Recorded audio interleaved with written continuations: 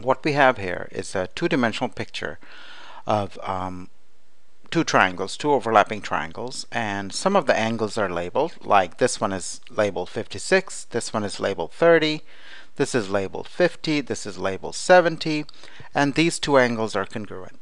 And what we're supposed to do is find the measures of these angles, M and L, angle EDI, angle DEJ, so on and so forth. What we're going to do, we're going to start with maybe the first one and see where we can go, and we are going to label the angles, write them down, and once we find an angle, we're going to put a little check mark. So let's see how we can find the measure of angle M, N, L. Well, this is a triangle, and these two angles are congruent, and this angle is 56. So from 180, because three angles of a triangle add up to 180, from 180, if you subtract 56, you're going to get 124, and take 124 divided by 2, you're going to get 62. So this angle and this angle, they each has to equal 62.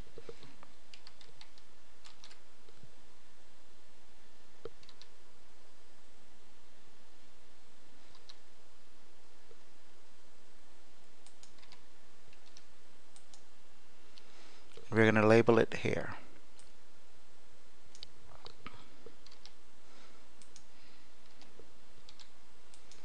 So basically we're done with angle M and L. Check mark. Now, most of the times we need to find more angles than we are asked to find. So we'll go ahead and find out whatever we can find out. The next one is EDI. EDI would be this angle, EDI. However, I can find this angle first. And how do I do that? Well, these three angles, this one, and this one, these three angles add up to 180. So using that technique, if from 180 you subtract 62 and 30, or the sum of 62 and 30, you're going to be left with 88. So this angle has to be 88. Well, that overlaps, so what I'm going to do is I'm going to write my 88 right here, and that is this angle. So keep it straight. This angle is 88. If this is 88, this angle, angle EDI, angle EDI has to be 180 minus 88, which has to be 92. So we're going to write that down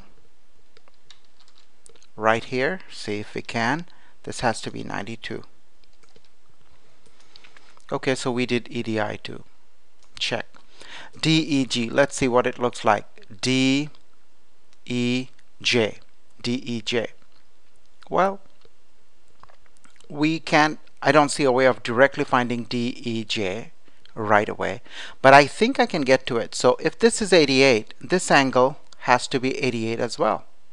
Vertical angles. And the way I'm going to label it, I'm going to just put an arrow back to 88. So these two angles are 88. Well, if that's the case, if from 180, these three angles, this, and this angle, they add up to 180. From 180, if you subtract 50 and then you subtract 88, you're going to get this angle. So from 180, if you subtract 88, you're going to get 92. From 92, if you subtract 50, you're going to get 42. So this angle has to be 42. Let's label it here.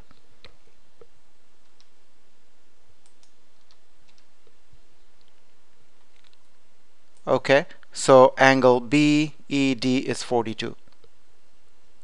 Now, take a look at this straight line BEA. This angle is a straight angle, 180 degrees. These three angles should add up to 180 degrees. So I know two of those three angles. So from 180, if you subtract 42, and then if you subtract 70, you're going to get this angle.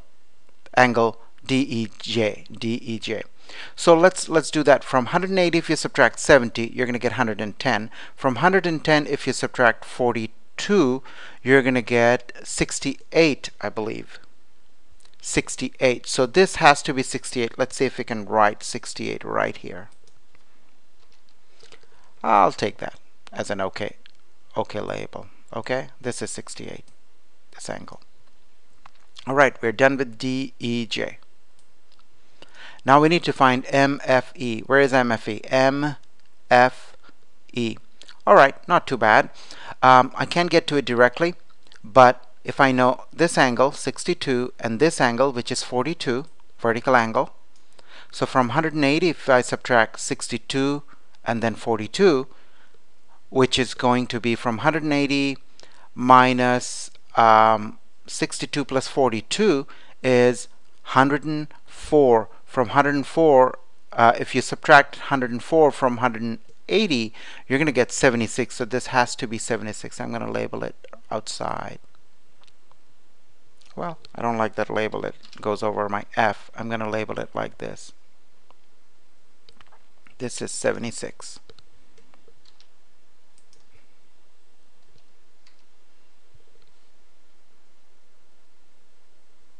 So MFE is 76. Now, I got another check mark here. Now, AGF is the next angle. Well, that's not too difficult. AGF. Note, if this angle MFE is 76, this guy has to be 76 as well, and I'm going to just do an arrow like that. Okay. All right, so in this triangle AFG, I know this angle, I know this angle, I know this angle. I'm sorry, I don't know this angle. I need to find it. I know this one and this one. So if I subtract from 180, sum of the three angles of any triangle is 180. From 180, if I subtract 90 and then subtract 76, I'm going to get the measure of this angle, which will turn out to be basically it'll be 90 minus 76, which is going to be 14. So I'm going to label it like this. 14.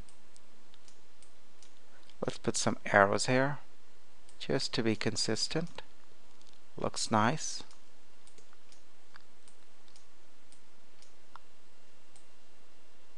Okay. So AGF is another one I found. The next one is JHC. Where is it? JHC. Well, we'll get there.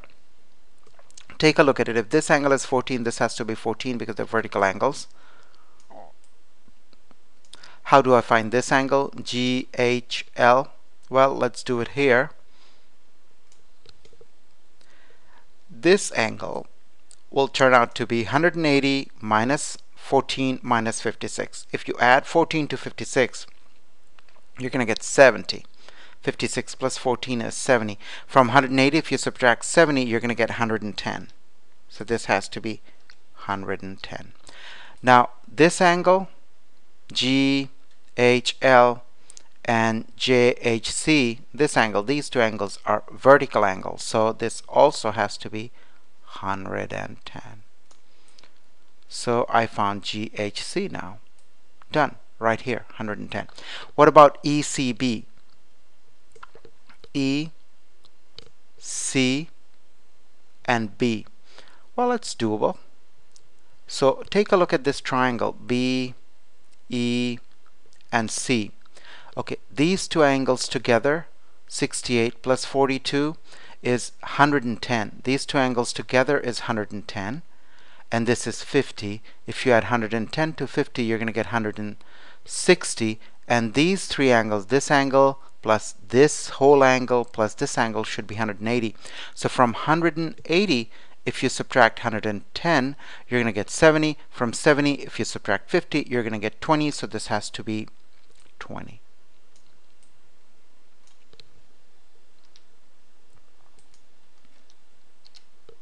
Okay, one more. I found ECB, which is 20. Done. Now I'm finding EJH. Where is it? EJH. I need to find this angle. Okay.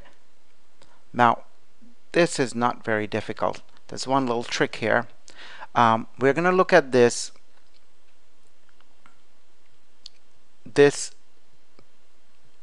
We need to find EJH. Okay, we're going to look at this quadrilateral JHAE. We know the sum of the four angles of a quadrilateral is 360. If you add four angles of a quadrilateral, get rid of those points. Okay, if you add this angle to this angle to this angle, which is 90 degrees, and this angle, which is 70, you should get 360.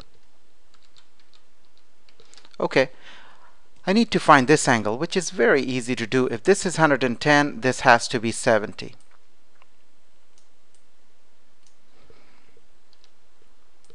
Label it here. Now take a look at this. From in this quadrilateral,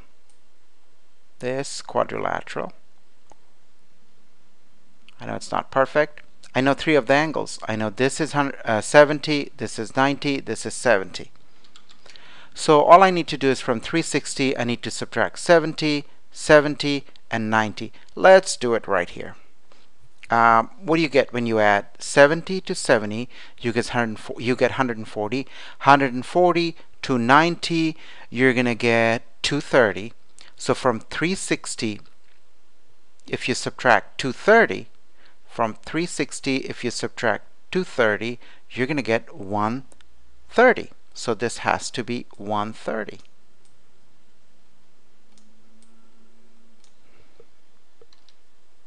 And now I think I have all my, all my angles. Let's do it right here. 130. That's the problem.